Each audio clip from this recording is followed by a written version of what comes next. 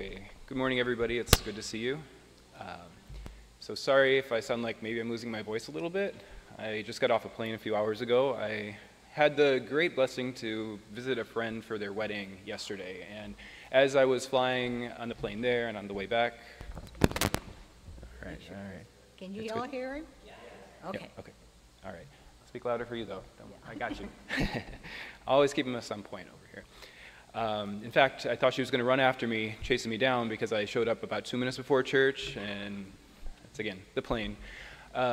Okay, so as I was on the plane, I was just thinking about what am I going to say about gratitude, and I thought about it, and I was like, well, I'm here with these really great friends, right, who, some of them live in Chicago, some of them don't live in Chicago, but I was just thinking about how thankful I was to be with these people, that some of them I've known for 20 years, and we're all a really tight-knit group for 20 years.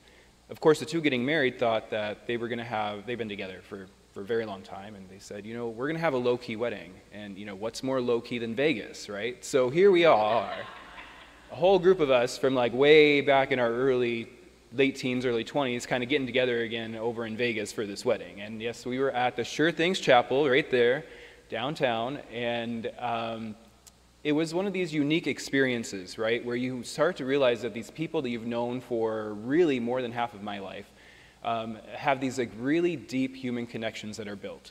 And those human connections sparked so much joy in me just being with these people that I haven't seen in a long time.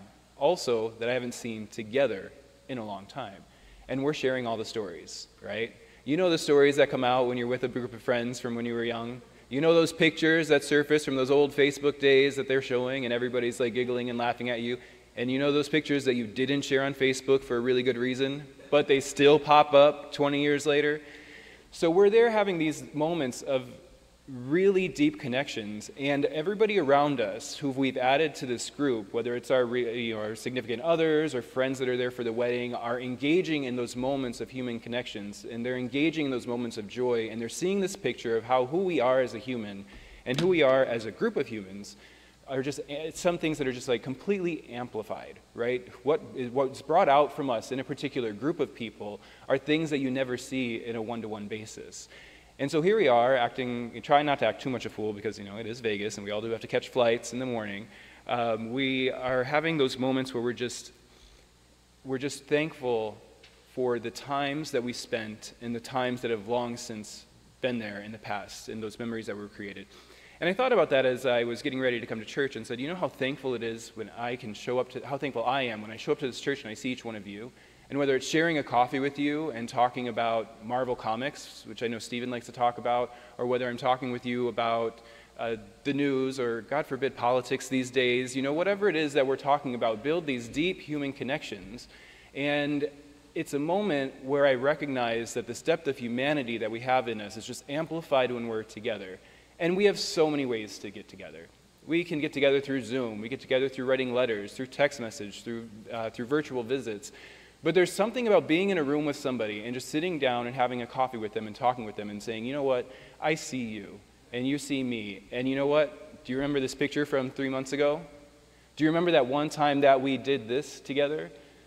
And I recognize how much that is a part of this church, that even how me being here for maybe 2 years, 3 years, I can't remember the exact time, it's been long enough that I have those moments of remember when we were at the Pride Parade together? You remember when that thing happened that we all laughed about? Do you remember when we were over there planting plants outside the church? Do you remember when we were serving breakfast on Saturday morning? And things like that truly are a marker of a true church community.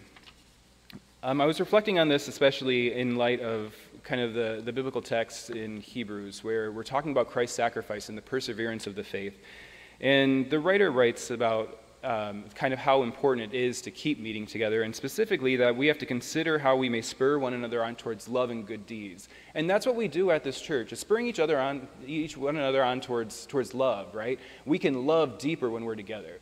We spur each other on towards good deeds. We can do more good deeds, and we can do them wider if we do this together, and that's the power of who we are as a community and as a church community.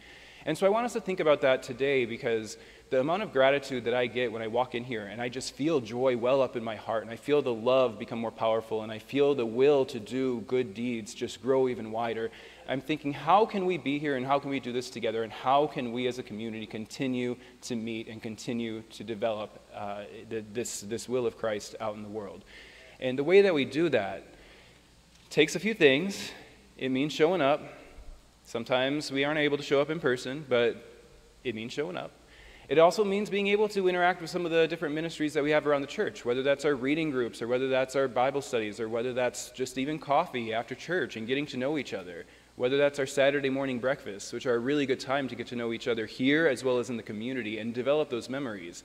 And sure, I got some, because I can tell you, June really knows how to work that pancakes, the pancake maker.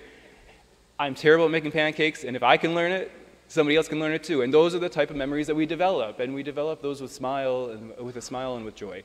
And so the third way that we can help with that is by donating. It does take money, right? It does take money to make these things happen. As much as I wish that it was just like time and smiles and fun and games, we need a few nickels and quarters to get us somewhere. So this is an urge to kind of think about what this church means to you, what the space means to you, what this space means to a group of people who can develop those deep human connections and memories, and to really think about how you can continue to sustain this and support that. So thank you all. I love you all. It's really great to be with you here this morning. So thank you. And Reverend, thank you. Thank you for being here.